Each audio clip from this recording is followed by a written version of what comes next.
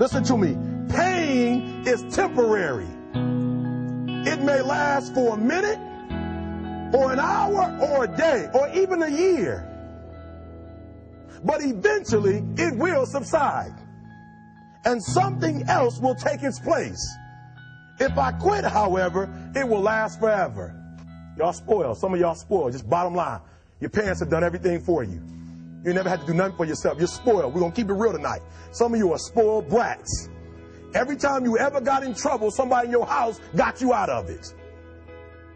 Every time you've done something you're not supposed to do, people say, Eric, your mother's a tyrant. You're right. She kicked me out. You're right. She's mean, but she developed a man because she put me out there and said, you're going to have to grow up. And some of you have never learned to grow up. And so every time something get hard, you quit, you call mama. I dare you to take a little pain. I dare you. I dare you not to go home.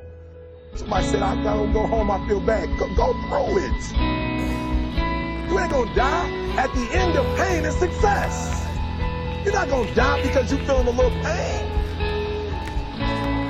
I'm not eating like I eat at home. That's why you're about to go to the next level, because if you keep eating like you ate at home, you'll keep being a boy or a girl. It's time to become man, woman. But I'm exactly where I wanted to be because I realized I got to commit my very being to this thing.